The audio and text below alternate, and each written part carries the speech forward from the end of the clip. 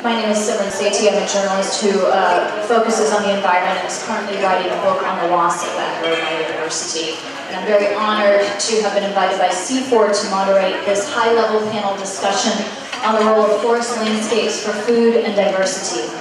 We are incredibly fortunate to have a diverse group representing various stakeholders on the panel. This includes Andreas Beckermann, Counsellor and Head of Development Cooperation for the Embassy of Germany for Indonesia, David Carden, Partner in Charge of Asia at Jones Day and former U.S. Ambassador to ASEAN, David Cooper, Director for the Scientific Assessments and Monitoring Branch for the Convention on Biological Diversity, Cristina Eghenter, Deputy Director for Social Development at the World Wildlife Fund, and Lesley Potter, Visiting Fellow in the Resource Management Department, Resource Management and Asia Pacific Program at the Crawford School of Public Policy at Australia National University. I'm going to take a few minutes now to address the question of food security that undergirds this discussion, and then open it up to what I will assure you will be a very dynamic and honest session. And then I have a few questions, but we'll be encouraging dialogue amongst the panelists, and we'll then open up to questions from the audience after that time. The urgent need to feed our growing population is a question that some businesses, policymakers, scientists, NGOs, even nations would have you believe has a silver bullet answer. Make more food by any means necessary. Unfortunately, we often cite a refrain of doubling global food production by 2050, taken from the 2006 FAO report, World Agriculture Towards 2030-2050, has been taken out of context. This report assumed a shift in commodity crops away from staple foods, excluded fruits and vegetables, and did not account for food waste or the lack of purchasing power parity. Despite this, it has become part of the dominant narrative on food and agriculture and has informed policy recommendations and land use changes. This has resulted in the clearing of forests in the name of agriculture or in the name of planting non-edible crops that may allegedly increase purchasing power, the reduction of diversified land use in favor of monocropping, an increased use of hybrid and transgenic seeds, and an increase in cheap processed foods, all in the name of feeding people. But feeding people, as we will further explore today, requires more than inexpensive caloric intake. Food security is defined with reference to the 1996 World Food Summit definition as existing when all people, at all times, have access to sufficient, safe, nutritious food to maintain a healthy and active life. So let's unpack that dominant refrain about our hungry planet. Between 1968 and 2008, the percentage of the world living in hunger actually shrank from 26 to 13%. So now, for the first time in human history, overweight people outnumber underweight ones. But both groups suffer from micronutrient malnutrition, including vitamin A, iron, or iodine deficiency. As a global population, we are what author Raj Patel calls both stuffed and starved. But we are not hungry because of a lack of food. For the past 20 years, the rate of global food production has increased faster than the rate of global population growth. The world already produces more than 1.5 times enough food to feed everyone on the planet, which is enough to feed the population of 9 billion that we anticipate by 2050. Global agriculture produces 17% more calories per person than it did 30 years ago, despite a 70% population increase.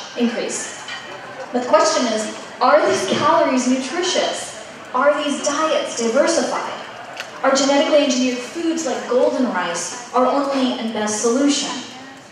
The abundance of food is not equally distributed, and increased production will not achieve the goal of food security without improved distribution and a reduction in the 1.3 billion tons of food wasted in both the industrialized North and global South. More than 60% of underfed people live in South Asia and Sub-Saharan Africa, what is known as hunger's center of gravity. The irony is that fully half of these food-insecure people are small farmers living on less than $2 US a day. Because even though they grow food, they lack the means to meet all their nutritional needs. Through producing or buying food. This undernourishment is caused by poverty and inequality, not scarcity. And this is why forest biodiversity is so critical. Research by CIFOR on dietary quality and tree cover in Africa discovered in their study of 211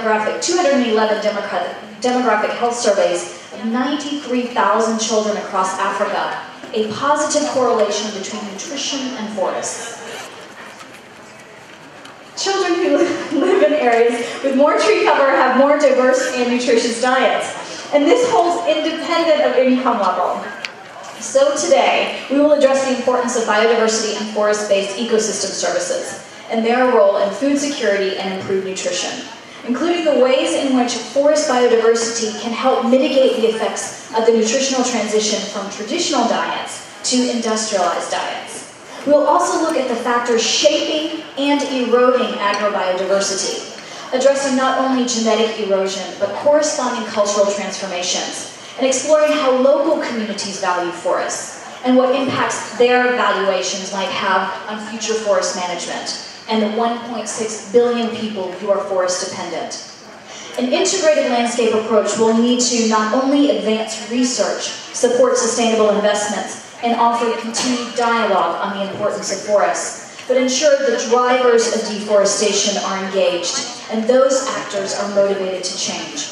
And that those independent on forest landscapes for food and biodiversity have not only food security, but food sovereignty. Now this is no small task, and I am really glad we have experts who can shed light on how best to achieve this. I'd like to start by inviting each panelist to share for 5 minutes opening remarks on these topics, starting with Lesley Potter, Visiting Fellow at Australian National University.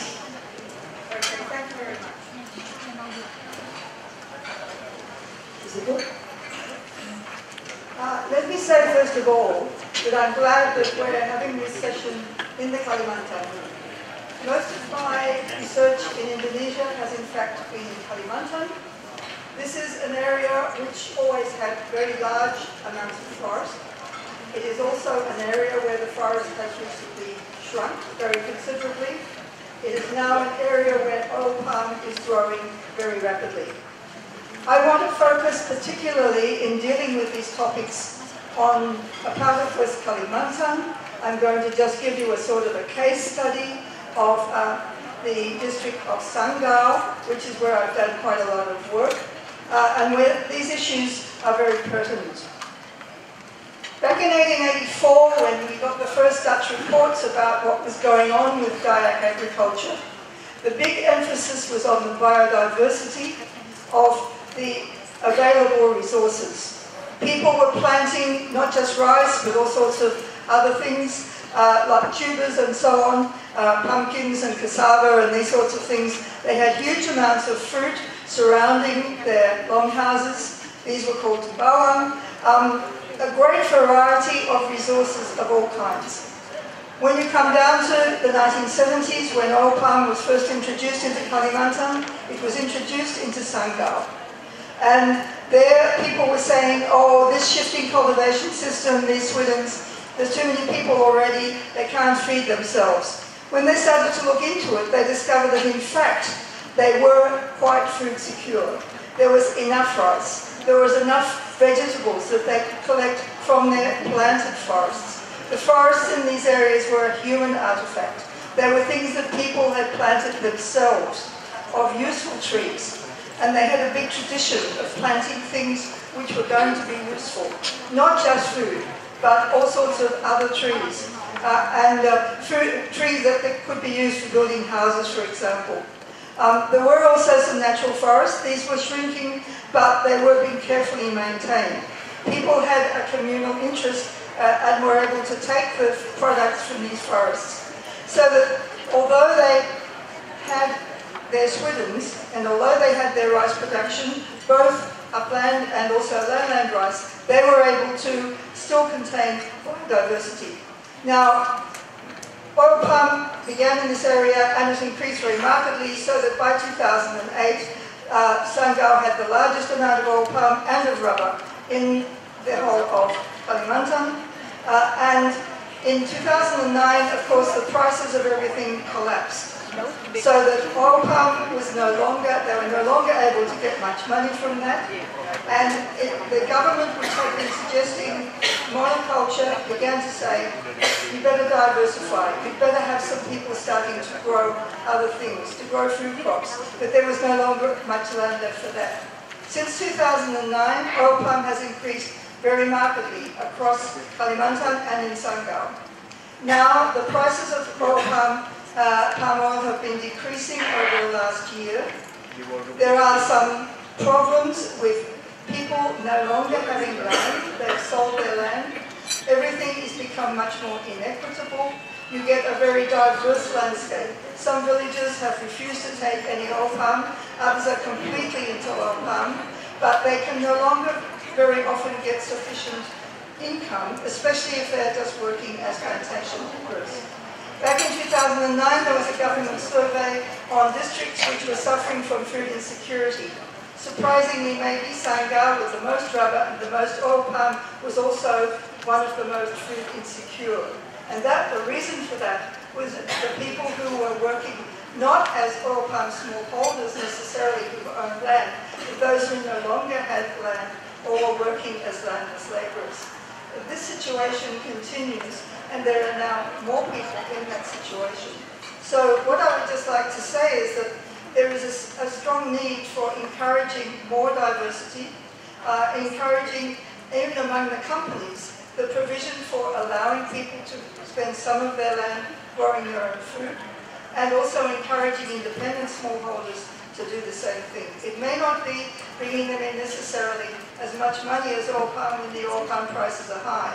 But when the oil palm prices get low, and those in rubber as well, then you have to be very worried about food insecurity in this situation. Thank you.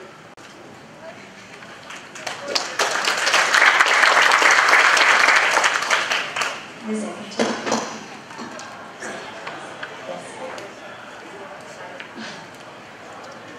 Does it work? Good morning to everybody, and I'm pleasantly surprised that the women are given the first words on this panel. Just so happens. Nice.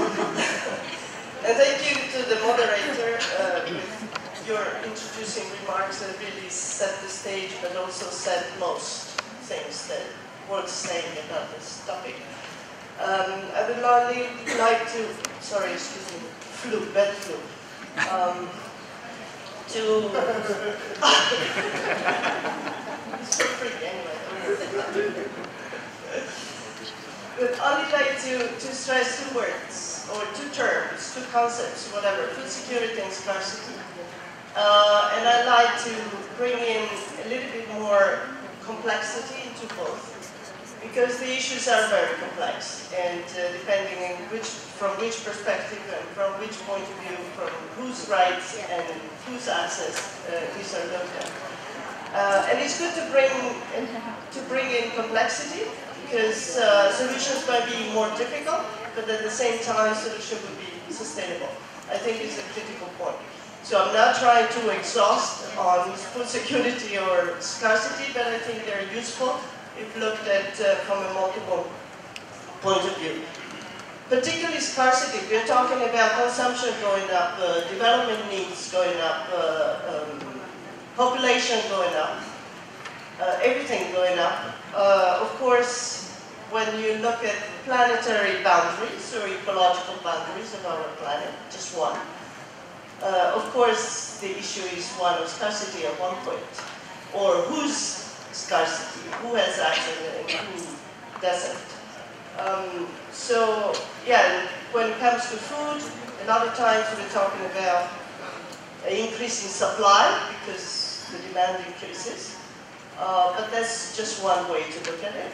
And as you said previously, distribution is a key issue here. The other one is how to bring together, or what brings together the producers and the suppliers, producers, suppliers, and the consumers. Is that the market? Is it usually within this framework? Or is the people bringing together the producers and the consumers? This is a critical point. It could be, doesn't have to be either one solution, but it's one aspect that we need to look at. So when we come back to food security is not enough to just talk about security. We need to talk about resilience. We need to talk about a food system. That's why FAO last year called the World Food Day on October 2013 was about food system, resilient food system, not mistaken. But the system issue, the connection, the linkages that need to be seen and identified and given resilience. And the other big issue is food sovereignty. And food sovereignty skipped the political aspect of it, for which some have strong sentiments or whatever, for political reasons, not for interest or for substance issues. But then we are talking about things that the document in Rio +20, the future we want, address to some extent. It doesn't say we need food, we need nutritious and safe food. Another aspect of it, which food sovereignty talks about, is we also need culturally appropriate food. And that's a very interesting aspect. So, and then the linkages, again, the connection between food brings together suppliers, producers with consumers. And this is a lot of movements now look at this connection, or to rebuild this connection, bringing closer together the consumers with the producers. And this is all very important, because food is, after all, a lot of anthropologists have been telling us stories about this, is identity, is our cultural identity, is our people's identity. And some of it is already gone. Coming all this together at the practical level, landscape level, I just want to look at what the traditional productive landscapes is about. And addresses a lot of these issues. And I'm just referring, like Lesley Potter earlier, about Kalimantan case. This is the highlands of Krayan in the heart of Borneo, in what is now North Kalimantan. And what do we see? We see a lot of genetic diversity, a lot of cultivars, with food production that is now is mostly rice, but it's a lot of varieties of rice, planted regularly, more than 10, 15 for each village. Fruits diversity, we're talking about local prices, yes, but with local solutions, so they don't go beyond the boundaries of what is addressable. And all of this is important. The last point that I would like to raise is, are there solutions? Is that maintaining a traditional productive landscape the solution to food security in the future? Yes and no, in the sense that we need also to look for innovative solutions, bringing in private partnerships, linking them up with communities, finding premium value for a lot of these products, and looking at these products as products of a particular landscape, of a particular cultural history, not just a biological biodiversity product to be sold on the market. So I close here for the moment. Thank you. Thank you.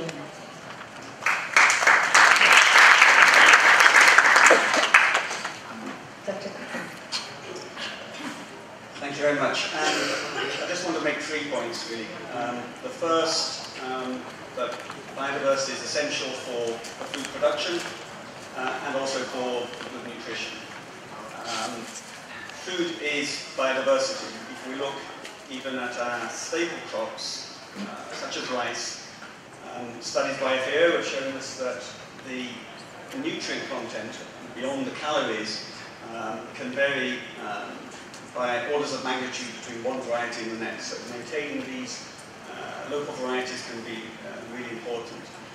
But then there's a whole range of species that we have to draw upon, and many of these do come from the forest. So you mentioned in your introductory remarks the CIFOR study that showed in Africa a very strong correlation between health of children and tree cover, basically.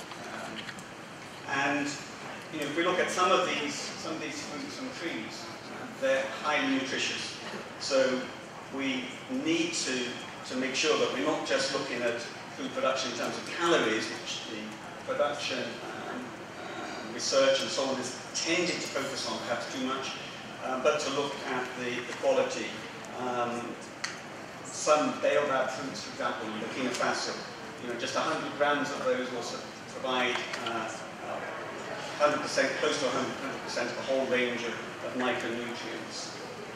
If you look on the other side, bushmeat in Madagascar, for instance, if the local people there did not have access to the bushmeat that they have, and there were not replacements found, the study showing that you get an increase in child anemia by about 30%. So these are important. Biodiversity in these respects are important for health. And then, of course, we need the biodiversity to support the ecosystem services that enable the production of food, both in agricultural ecosystems and in the wider landscape. This water that Aqua Danone produce, they are interested in protecting the forest because they know that the water supply is dependent on that. In Southeast Asia, I think the economic value of crops per year, dependent on insect pollination, is something around $16 billion a year. There's been a lot of experience here in Indonesia, looking at rice production, of making use of the natural enemies of rice pests through integrated pest management and through active farmer involvement in that through the FAO Farmer Field Schools program. So these are just different ways in which biodiversity supports ecosystem services. The second point, though, is that we will only succeed in conserving biodiversity and conserving the forests if we also take care of people's livelihood needs and their socioeconomic aspirations.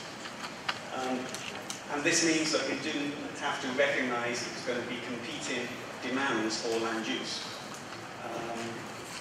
The oil palm, as we've heard,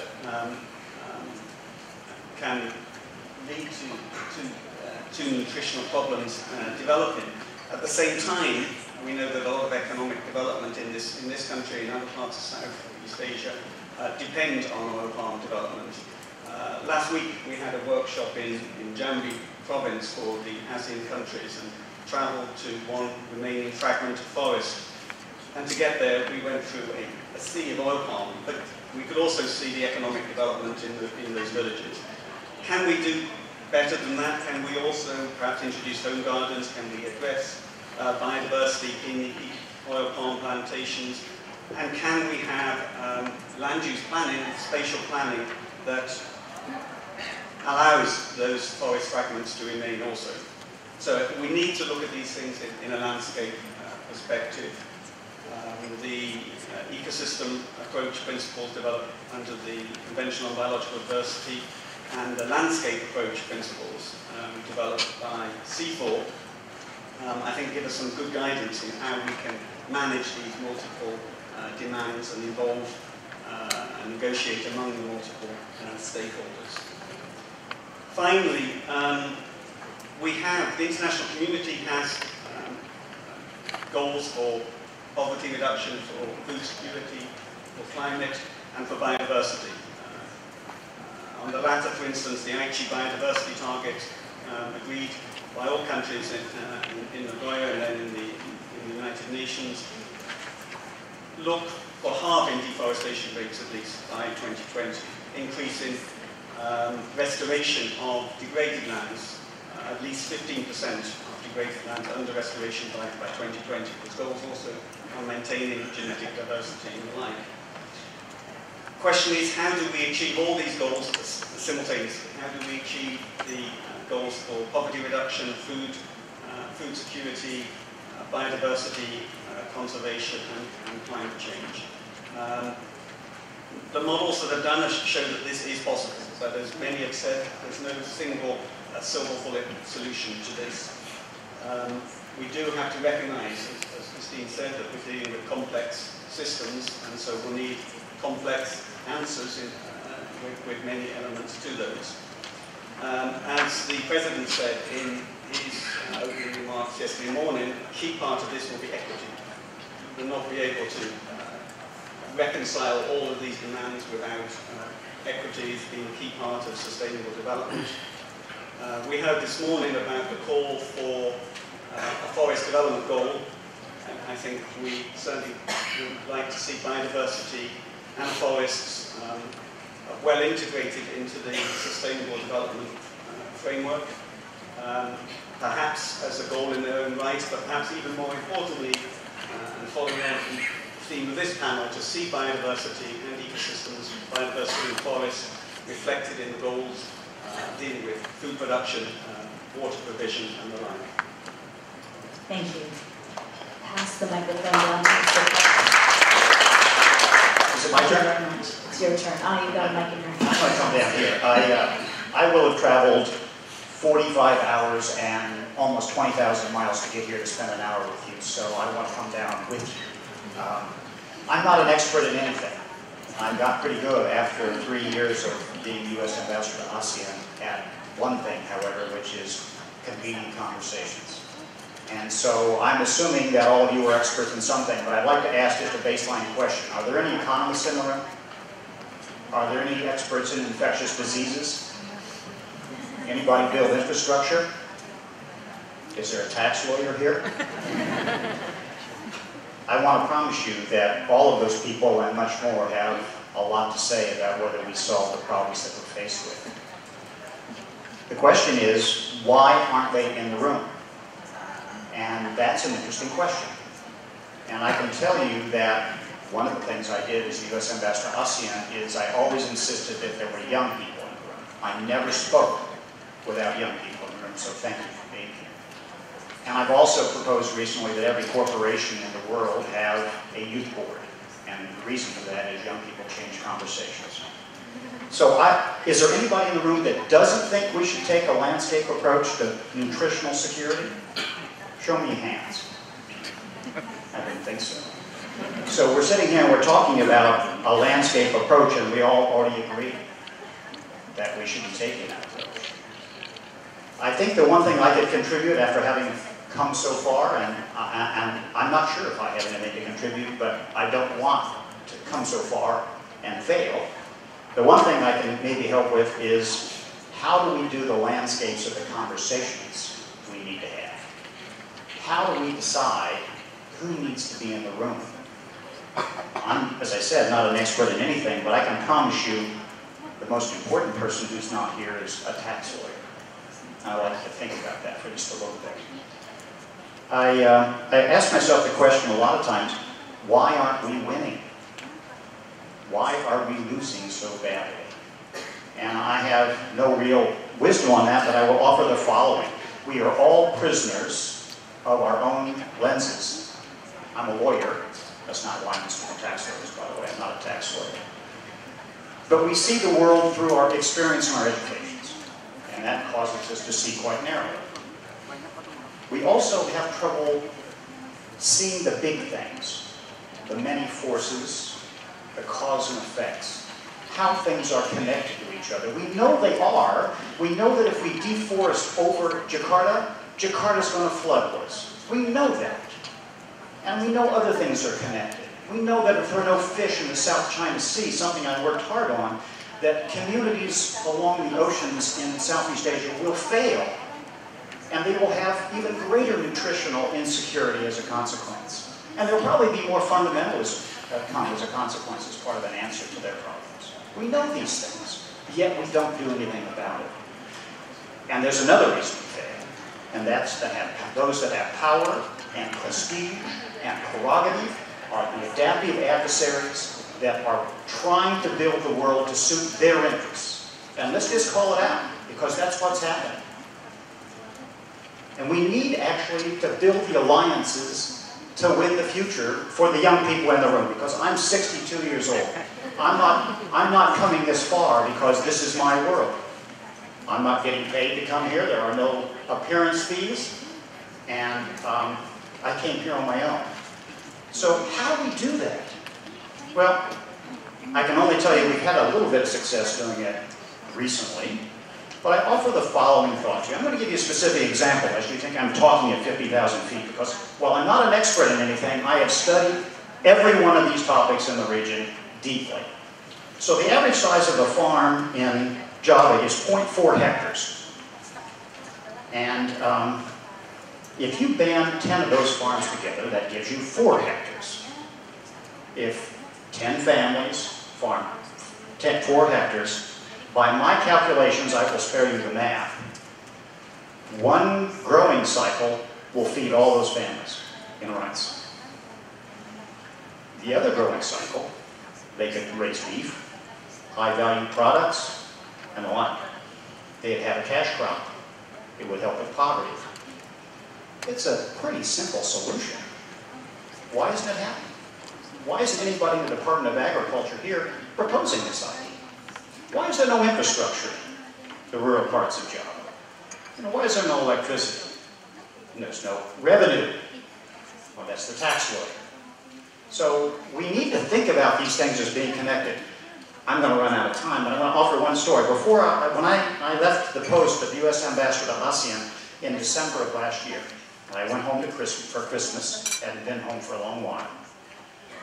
And I was asked by the chairman of the board of a Fortune 50 company to come see him to talk about what he called food security, which I call nutritional security. He wanted to know what I thought was happening in Southeast Asia. And I talked to him for over a couple hours on a snowy Saturday morning. And I offered him some of these views.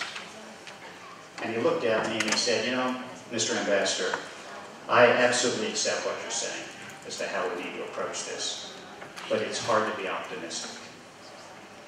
And then he looked at me after a moment of hesitation, dead in the eye, and he said, but you know, we're all haunted by the truth. And I told him, you know where the word haunt comes from? And he didn't. The root of the word haunt is home. Haunted home is redundant. And what I said to him was that I have found in my brief experience in Southeast Asia that the people that see what needs to happen are allies for change, and that we need to empower them. My favorite poet is a man named Wendell Berry, and Wendell Berry said the following: we've lived our lives based on the assumption that what was good for us was good for the world. We have been wrong.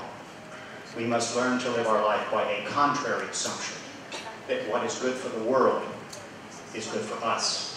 And we must learn what is good for the world. Thank you very much. Thank you.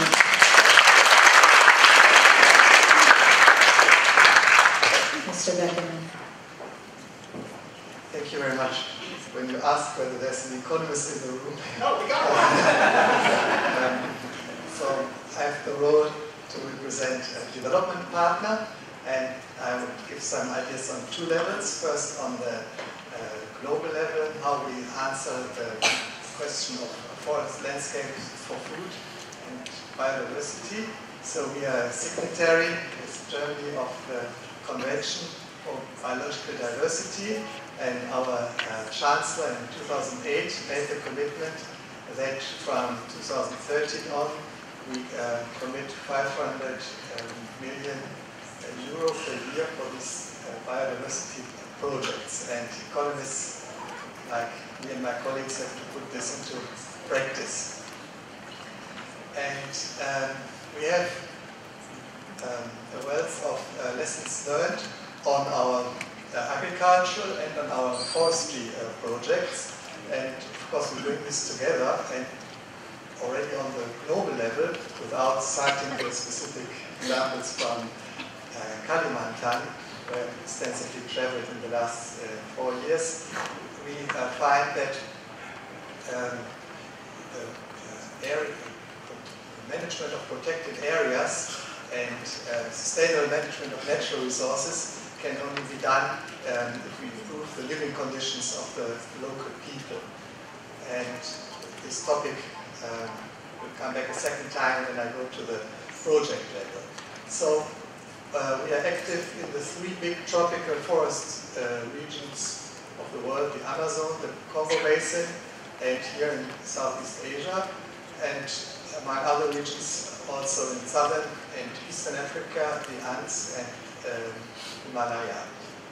All this to put the connection which has been shown between biodiversity and food security into practice.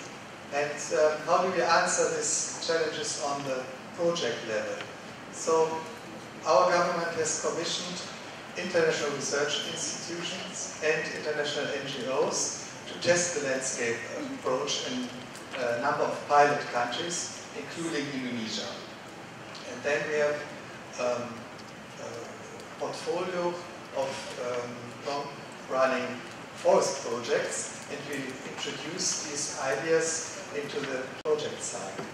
What we have learned is that we have to address the issues on the policy level, on the regional level, and on the local level. So our programs, and now I come to Indonesia, they're always put in the concrete villages where we have the pilots, most of them in Kalimantan and also in Sumatra, and in the future in north of Sulawesi. And when I traveled, I noticed that these projects, which are RED projects, use the approach to enable people, to give them the rights, because they improve their food security when they know that the area they work on is theirs, in the sense that they have property rights to these areas. And we improve this by organizing, by settling the disputes between the villages and by organizing participatory mapping. And we see already an improvement when they identify with these borders, so to say, of their villages. And we, to prepare our UBD, we invest in their livelihoods, for example, through non-timber forest products, improvement of traditional fruit gardens, poultry, and other food production. So we invest here about 18 million US dollar equivalent in forest project every year, and but we still work only in pilot areas. So the state, our partner, has to do most of the work, and we are also there to assist them on national level. We bring innovations together with others, and they're not the only one, by financing 2 ecosystem restoration concessions in Bukit Tigapulu and Harapan, and innovations in finance, which is very important, and establishing sustainable financing mechanisms. This applies here, but also in Vietnam, where forest rehabilitation is combined with financial incentives for communities to maintain forestry investments. So these are some of the things that we do as an answer to the challenge of forest landscape for food and biodiversity. Thank you very much. Thank you.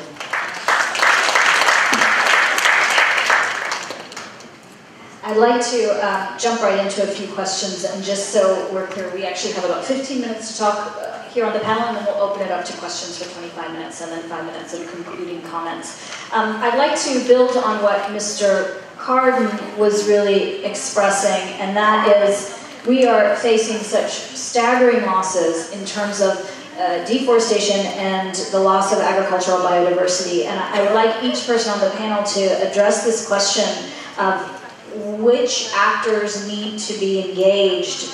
What are the biggest obstacles that we're facing? And you don't have to address all of these points, but some of them, please. And how does forest governance and land use policies and market opportunities shape what we're seeing right now and shape what we can create for the future? I'll start here with Dr. Cooper, please. Thanks so much.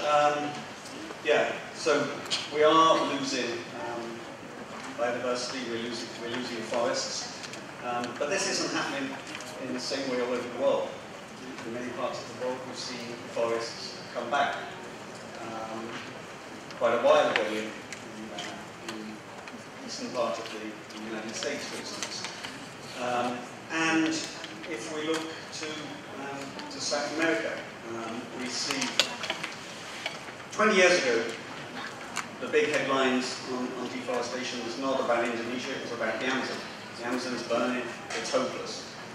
Everyone said it's impossible to do anything about it. And yet in over a 10-year period, the rate of deforestation in the Amazon fell by 80%. Why? Well, a whole list of things. There is no silver bullet. Certainly, law, legislation plays a part in that. There is a law in Brazil, the Forest Code, that says that 80% of the land in the Amazon must be under native vegetation. That's 80% on any land holding. Of course, that's outside protected areas. So another thing that was done during that period was a massive increase in protected areas and in indigenous lands given to the indigenous communities to manage, which, by the way, were the most effective of the protected areas. There's also investment in enforcement, but that could only work because they also had very good wall-to-wall monitoring. So the one map that we've heard a lot about here is critical. We need good monitoring, we need data, it has to be owned by the country, and it needs to be near real time as well as accurate. And that is in place in Brazil. All that information is in the public domain. That's another important aspect. That information must be in the public domain so that everyone can see it, everyone can question it. As Crystal said this morning, then everyone can improve it. So you need this whole mixture of things. You also need economic incentives. You can have a law, but you'll only get compliance with that law if it's economically, socioeconomically possible to do that. And so there are credits for farmers in Brazil. Municipalities with high rates of deforestation are denied access to those credits. So there's a whole mixture of positive and negative incentives. Just one thing is that the Forest Code applies to the whole country. It applies, it's called the Forest Code, it's actually about native vegetation. It covers agricultural lands as well as forest lands. So as well as a one map, I think what we need is a one law that covers spatial planning, covers basic requirements for maintenance of native vegetation, for example, to protect against erosion, and minimum levels of native vegetation required, not just in forest lands, but in all lands. Thank you. For the actors, our partners are the governments, and in the example of Indonesia, we are helping the Ministry of Forestry in their innovations with international expertise which we can bring in. And I've mentioned on the local level that the partners are actually the communities, and empowering them is very important. But of course, the scene of the actors is much broader, which we have learned in this room yesterday with the forest dialogues, but I mentioned just those two groups. Yeah, there are of course some recent interesting initiatives among the companies that work in Indonesia as well as other places like GAR and Roma, saying no deforestation, no clearance of peat and so forth. And these things are very useful, together with government attempts now to look much further towards sustainable forestry. In terms of the oil palm situation and in terms of landscape, I would like to just reintroduce the idea of designer landscapes, which was brought up a few years ago by people who are working in CIFOR.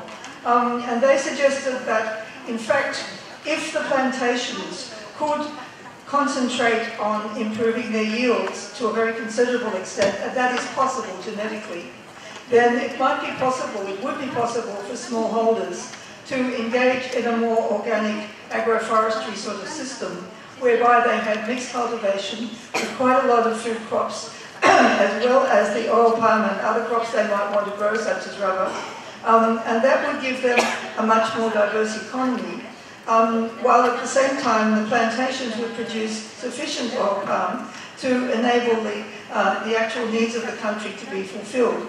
If the smallholders wished to produce more oil palm, they were able to do that, because by that stage the genetics would be sorted out to the point that the high production would be possible. I think the problem with Indonesia today is that there's been a lot of expansion of oil palm, mainly looking at extending the situation into more and more lands, rather than concentration so much on improving yields. It's coming, but there needs to be much more of that. And if you can do that, then you need not perhaps pressure the smallholders to quite the same extent. And it would be possible, particularly for independent smallholders, who now have the choice as to what they grow, to be able to produce a much more varied kind of agriculture. It's possible to do these things. In Brazil, for example, and you were mentioning Brazil, there are some projects there in the state of Pará where it's been shown that oil palm can be grown in an agroforestry system, whereby if you look at the combinations of ground covers and other crops that you plant with the oil palm, you can get, in fact, more productivity with fewer oil palm trees. And this has been shown to be quite workable. So that there are certainly other ways of doing things. And I would suggest it's a good idea to look at the landscape and think, we don't have to have always just the same landscape as huge plantations, small areas with small borders, and perhaps the forest dwindling because we want to just expand more and more. It's possible to do things differently, and I think people should be starting to look into that. Thanks. In 1776, there were 600 million acres of forest in the United States. Today, there are 700 million acres of forest in the United States. How did that happen? It happened because of George Marsh, who wrote a book in 1867 called Of Man and Nature, who was the longest-serving American diplomat in American diplomatic history, something I'm kind of proud about. I only lasted 3 years. George Marsh understood the relationship between human health and forests, and he thought it was terrible what happened in the United States. But in 1880, the life expectancy in the United States was 40 years old. It was 40 years old in 1776. It was 40 years old in 1880. What happened? What happened were economics and the movement of people from rural economies to manufacturing and service economies, and the creation of wealth that took pressure off of the agricultural sector, didn't have to expand. And it was also true, of course, there was an aggregation of land. I mentioned before the example of 10 families banding together in Java to grow rice, and one cycle would feed them, and the other cycle they would have cash crops. Why doesn't that happen? Land use. There's no land use laws in the like that sort of make that possible. And so the question is, that how do we move from an agrarian economy to a manufacturing and service economy, which takes the pressure off of the agricultural sector?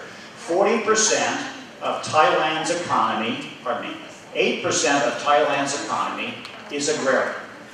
15% of Indonesia's economy is agrarian. In both countries, 40% of the people work in the agrarian or the agricultural sector. 40%. How do you move 40% of Indonesians or some significant percentage of Indonesians into the manufacturing sector? How do you move Thais into the manufacturing and the service sector so they can create wealth, so the income gap doesn't open up? How do you do that? Education, that's a start. What's happened here? They've withdrawn English language instruction in the rural areas of Indonesia. When I read that, that was like a canary in the cave. Why are they withdrawing English language instruction in Indonesia, in the rural areas, the people that need it the most, in order to sort of move out of the places they're in? Because they're worried about food security. All foods meaning food shocks, because 2008 was a scalding event.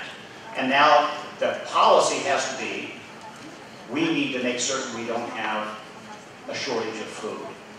I understand that. That's very destabilizing. You see what's happening. You see what happens when that happens. There's other ways to do it, other than keeping people on 4.4 hectare farms to raise enough rice to feed themselves and a little bit more. Give them the land so that they can aggregate. given the opportunity with infrastructure and with electrification and education to move to other sectors in the economy, create spaces for them in Jakarta where they can actually do that kind of work. I'm not just talking about Indonesia, because this could be applied to any other country in the region. I want to make certain that's clear. I'm just talking about Indonesia because we're here right now. I can do this in any ASEAN country, including Singapore. So anyway, those are my views as to where we are. Thank you. I would, coming back to small examples, but good examples. So I would say that focusing on traditional productive landscapes, and there are many, a multiplicity of it in Indonesia and in Asia and elsewhere. It's a good start to learn from and then innovate from there, coming back to your questions. And what I'm saying is because traditional productive landscapes have a lot of experience with multi-uses, multi-actors. So it's not just one forest, never. They have a lot of traditional knowledge that is very associated with the ecological basis of that particular landscape. So they know where to cut and where not to cut, what to use and where not to use. There is a lot of regulations built around that knowledge to protect and maintain resilient landscapes. And then there is a lot of integration between forest and fields, something that we have heard before also. Agroforestry, agroecology, blending the landscapes into multi-uses. That's all very important. But then we need to step this up a little bit.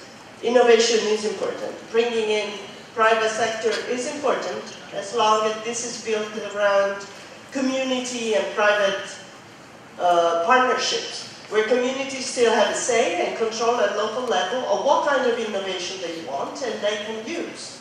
Because there is no point in input from external input, remaining external input.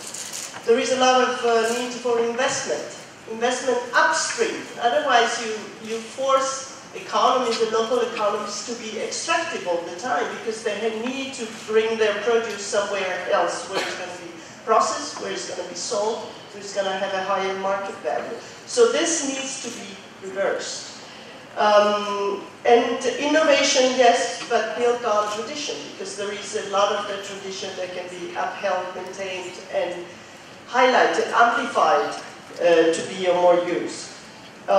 So I would conclude with saying, markets, yes, but people-focused markets are important for food security and productive landscapes.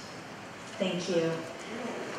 This is so ripe for so many different directions, but I'll end with one final question and open up to the audience, and that is, what's really coming up for me is also the question of sort of what is the story, what are the messages that we're getting out. Christina, you just mentioned this indigenous knowledge that is often not discussed, that should be discussed. You know, David, you were talking earlier about kind of the transformation of the Amazonian rainforest. In part, that was due to consumer awareness that had not perhaps been there before. And I'm wondering, as we move forward, you know, Naveen Sharma from the World Agroforestry Center said agroforestry has a complete nutritional pyramid. This is the high-level panel on food and nutrition and biodiversity. And I wonder if you could just talk a bit about not only the role of biodiversity, but this value that's often overlooked is community perception of the forest and the value that we of course count in ecosystem services and accounting, but I'm also curious to know how we transform the conversation around status and identity and meaning, because this also plays into it. This evolution is one oriented toward economic prosperity, but it's also one oriented toward a different kind of identity as we see an evolution in what we grow and what we eat. So if you could please address in your experience, and anyone on the panel who feels comfortable talking about this, what we can do to transform this conversation from consumers, from producers, from the people involved throughout the chain, you know, governance structures as well as, or I should say government officials and policymakers who are in the room, as well as those who simply want to have more agency and participate in this conversation.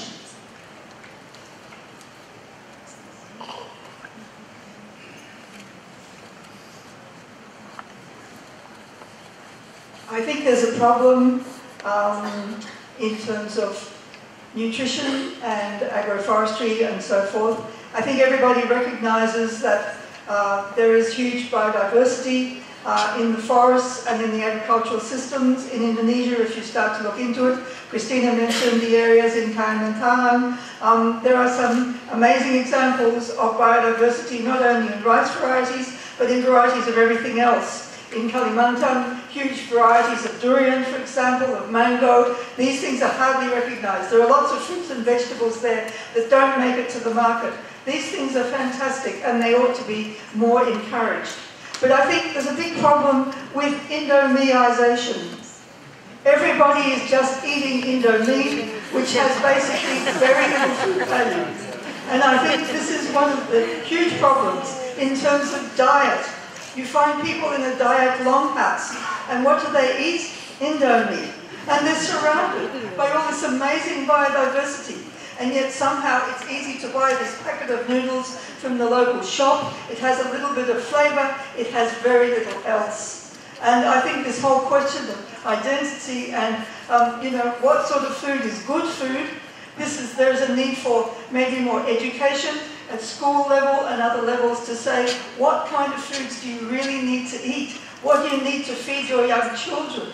These sorts of things need to be known more. You don't feed them Indo-meat. So following on from that,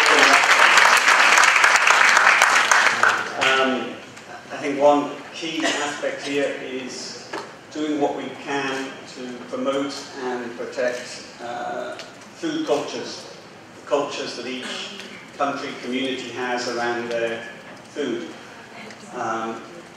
If we look at South Korea, for instance, it's transformed from a poor country after the Korean War into now one of the rich countries, and yet it's maintained its food culture. That's what they eat, but also how they eat. It affects, therefore, not just nutrition, but food waste. You referred at the beginning to the problem of malnutrition and obesity among those that have plenty or access to plenty. And again, food cultures are important in preventing that. So I think you can look at the examples and try and learn from the examples of like Korea or like the Mediterranean, which also to a large extent compared to North America or Northern Europe, maintained a food culture.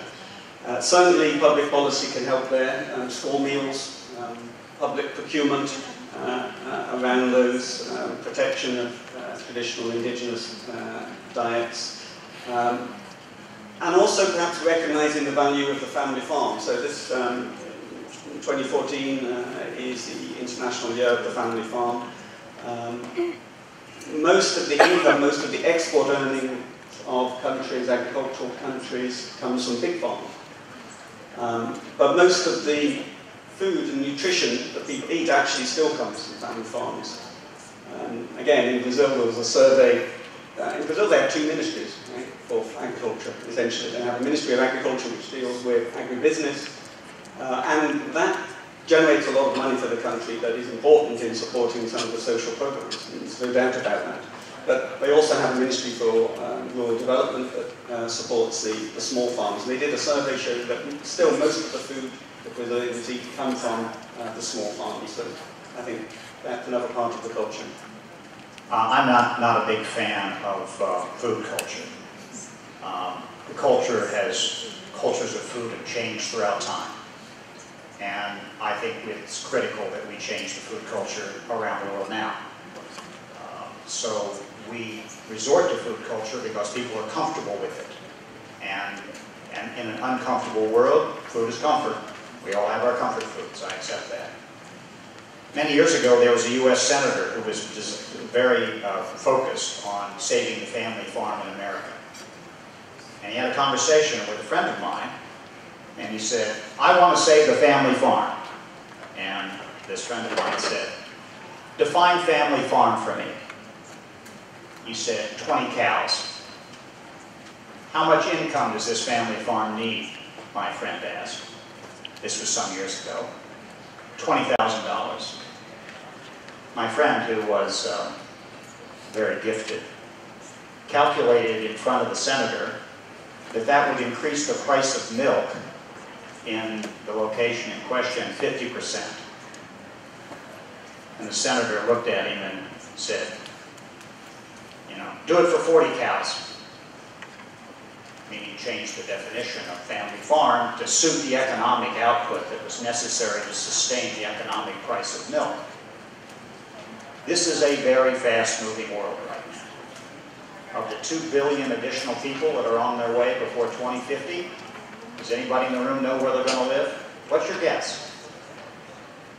Africa. The entire population growth of the world going forward, essentially, obviously, some give and take here, Africa. Now, everybody's talking about Africa being the next great thing with regard to agriculture. Who's going to be buying that food from Africa? Africans, in some respect. I was just at the Milken Institute speaking on Myanmar and ASEAN and philanthropy in Southeast Asia and food security. And in the food security conversation, no one raised perennial crops. And I said, why aren't you talking about perennial crops? And of course the answer to that is because seed companies want to sell seeds.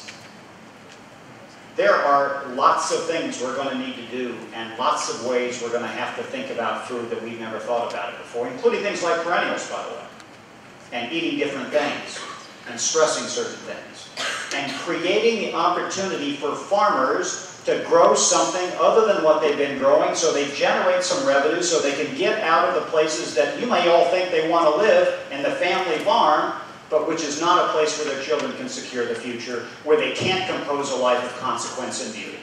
And if we fail to do that, we don't only fail them, we fail ourselves and we fail the future.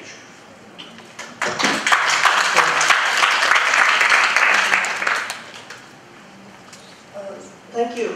Because of what was raised by the other panelists before me, it came the Indomie thing, reminding me of something, which is simple taste and preferences. So food preferences are also important and they come into the picture. Because in a traditional landscape, what we see, a multi-use landscape, is that diversity is not only at the level of what you plant, and where, but it's also in the food that you cook at home and that you serve. And clearly, because of different forces, because of TV, because of advertisement, because of the economy as it works, people have been growing more and more ashamed of their own food and their own food preferences. And this is very true for many rural parts of Indonesia and other countries. And so now there are government efforts, which I think are very good, to try to move away from a strictly rice diet, because rice was not necessarily the most culturally appropriate food for all of Indonesia. So there is a lot of that can be done, can be restored, can be revived, and can be moved. It's quite staggering the amount of, and there have been interesting studies conducted on the diversity of food, of cultural, traditional menus in Borneo and other places. Using products from the forest, from the rice fields, from the fields, from the edges of the rivers, from a multitude of places and things. And that is important to maintain, because it comes down to why is it that people, farmers, plant more than one variety of rice, which might be enough. You have a higher yield, you have enough to feed yourself.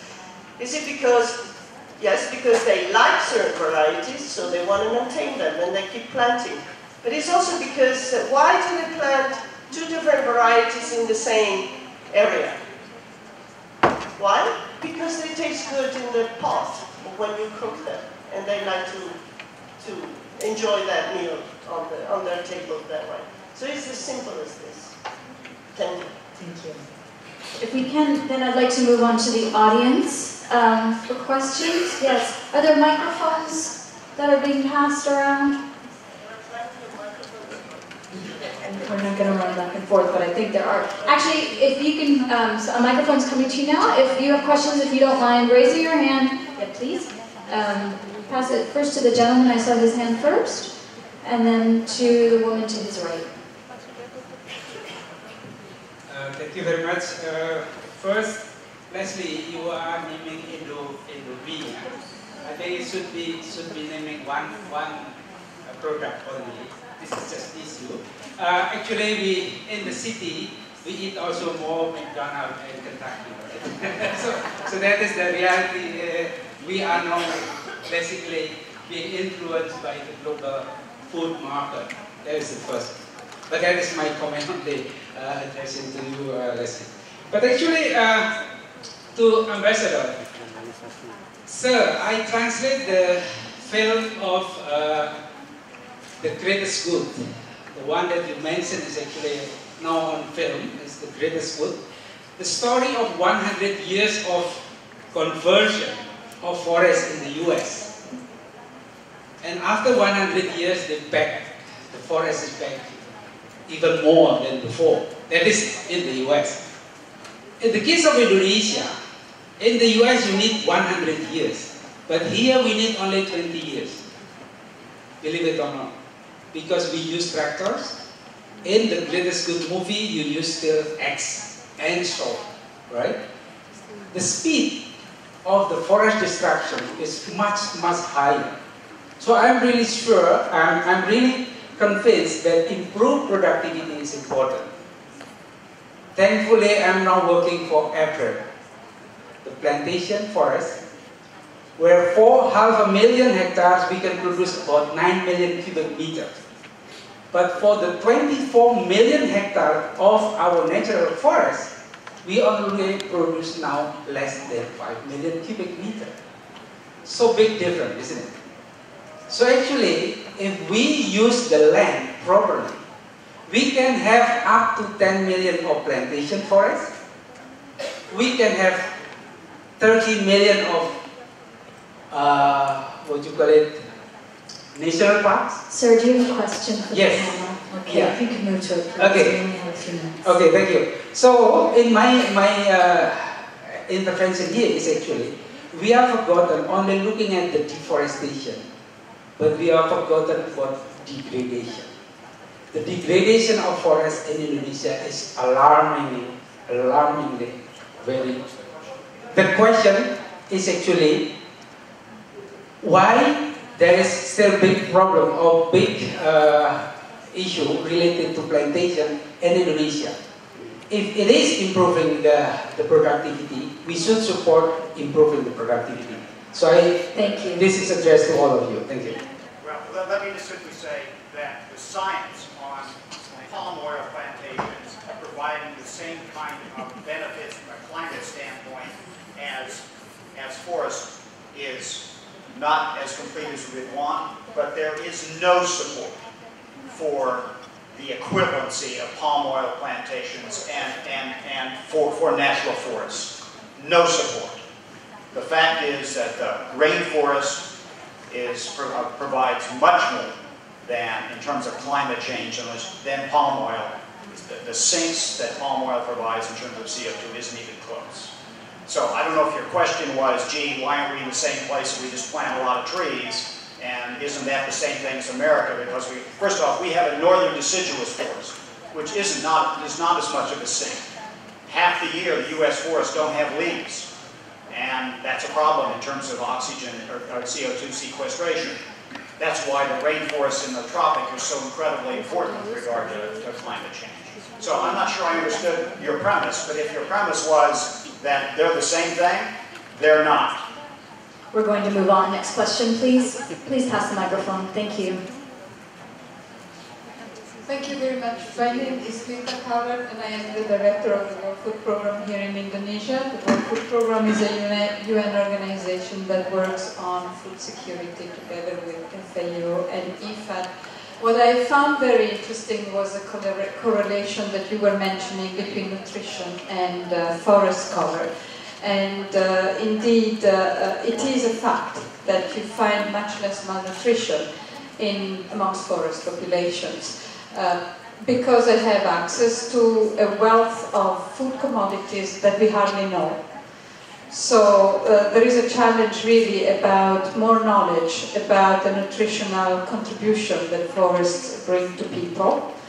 If you make a parallel between this situation and then the obesity that you see in urban areas, you can see that there is something which is called distance, and for the World Food Programme, which is mainly a logistics organization also, it's called the supply chain.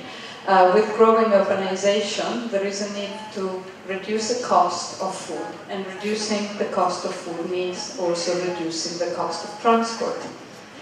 And it means standardizing a lot.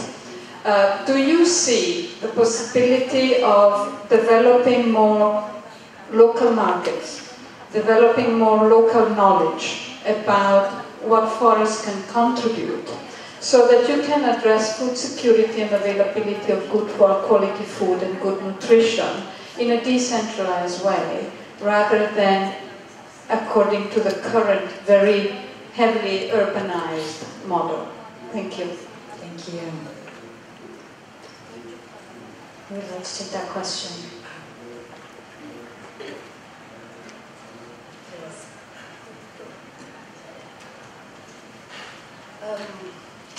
I like your question, but I'm not sure I can give you an answer or anything. But what I could only join into your question by saying that I would like to see a lot more accurate mapping on the issue of food security in its complexity.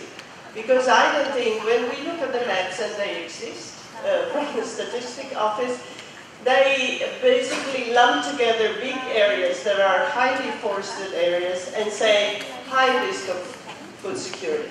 Why? Because of the lack of infrastructure, because of the lack of the distance from the market and all of that, which is true. This is why also earlier I said we need to reverse this trend. At the same time, these are areas where we know nothing because there is very little research done, not enough, about what is being used as food, what the various sources of food, the landscape, the multiplicity landscape that can provide food, for which there is hardly ever any food security per se issue. So I think that a good mapping of this would bring in staggering answers to this. Thank you. Thank you.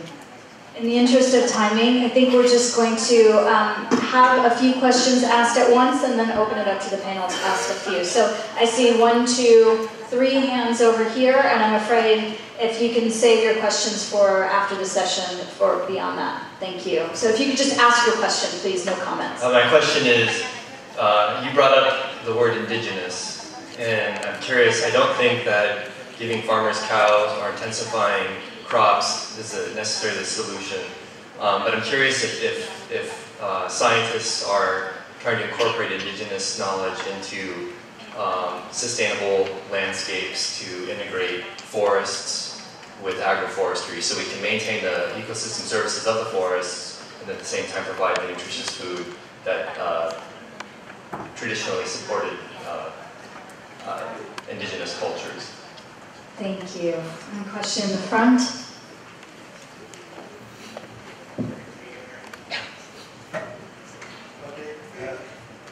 I'll try to be very short.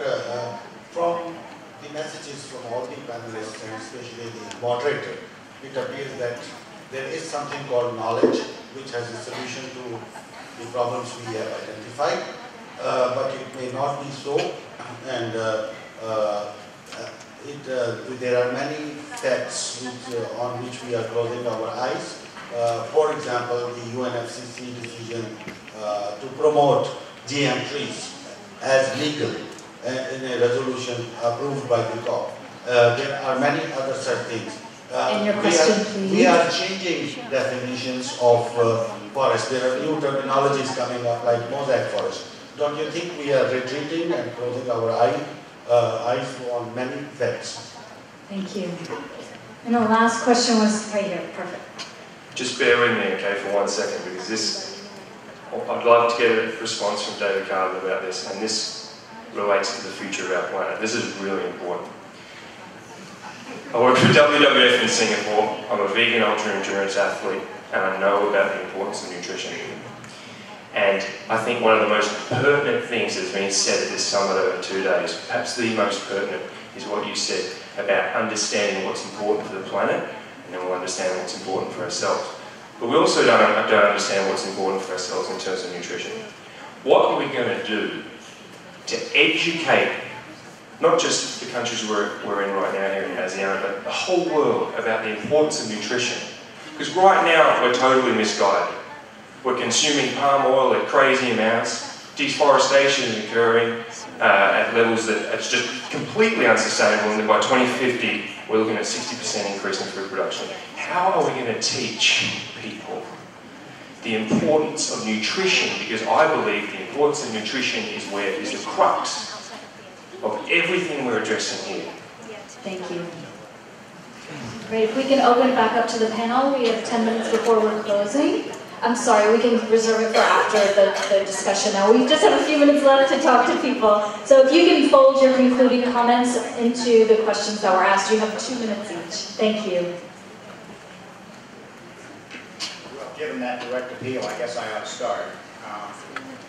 I think that one of the things that I've learned over the course of the last 3 years is what I said in my opening remarks. It's very difficult to convince anyone of anything. I can sit with my best friends and we can agree on a conclusion and have no agreement after a day about how to get there. One of the challenges that we have is that people select the facts that suit their worldview.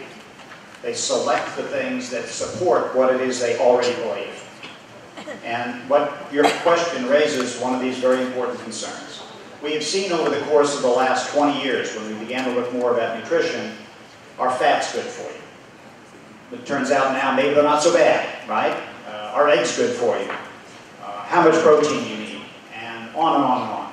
And the answers flip back and forth. And so people pick the answer they like, right? I don't eat red meat. But somebody else says, there's no evidence. Look at the last study, right? I can only offer this in 2 minutes. Stanford has just opened up a center which is going to look at research and how inaccurate it is. The law of small numbers. And you might want to pay attention to what's happening there.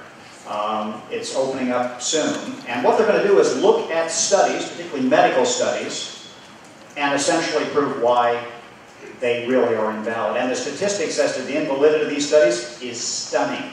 Like 85% are really just not on point.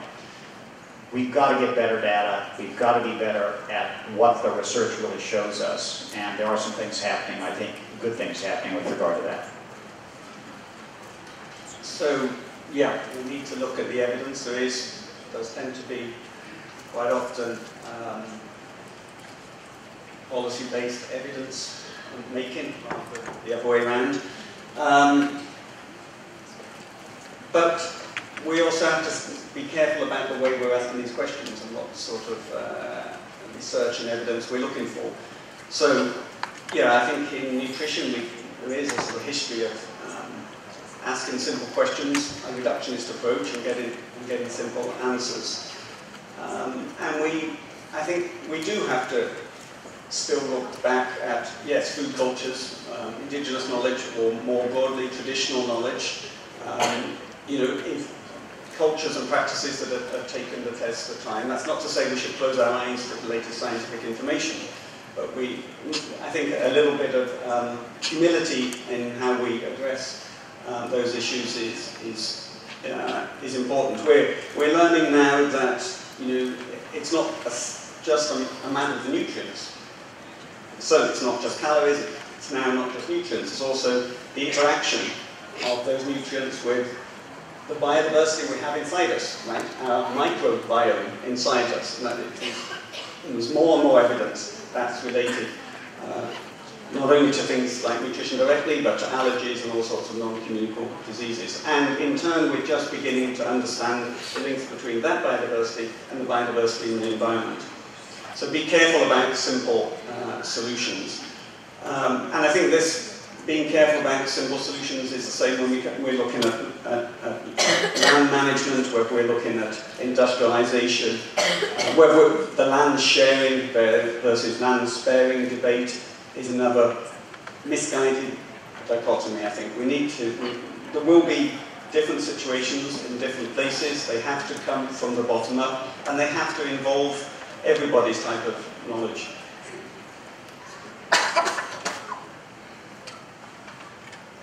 I'm also a little bit pessimistic, educating people, and when we see the history of agricultural extension services, we wanted to educate the farmers in this and that direction every 5 years different, and they were very reluctant, and the ones who kept to their own often came better out. So I would say we can reduce the influence of the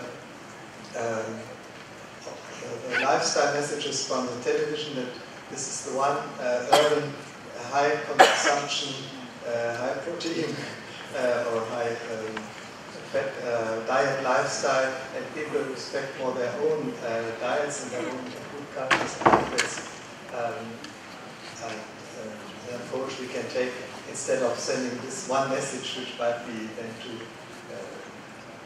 shortened or too much reductionist. Thank you. Yeah, I'd like to say that there are certain foods which people seem to feel, these are the sorts of things that you must, food which you should eat in order to adopt the sort of modern middle class, if you like, upper class, if you want, lifestyle. I mean, you should maybe, change your food from a rice-based food to based on potato chips, these sorts of things. But, if you talk just about Indonesia to start with, there is a tremendous amount of nutritional knowledge among indigenous people, among other people, about good foods, about foods which are produced locally, which can easily be produced locally. If you look at Brazil, and you mentioned Brazil, there they eat a lot of foods which come from the forest, which have been made very popular. If you think of one in particular called acai, which is a fruit which grows in a forest, and the fact that that has now become extremely popular in Brazil because it is a very good source of vitamin C. It's become popular in America and other places. Important people on television have picked it up. But because that's been picked up, the forest which produces that crop has come back, has expanded, and there is now much more production of that particular crop, which is a forest crop which is simply been gathered from the forest. So those sorts of things can work in together, that you can have a forest which people will replant, will use, important nutritional substances can come from those forests. In Brazil they do it. They take the local traditional foods, they make them popular, people want to eat them, and then they can expand to even people like Oprah Winfrey.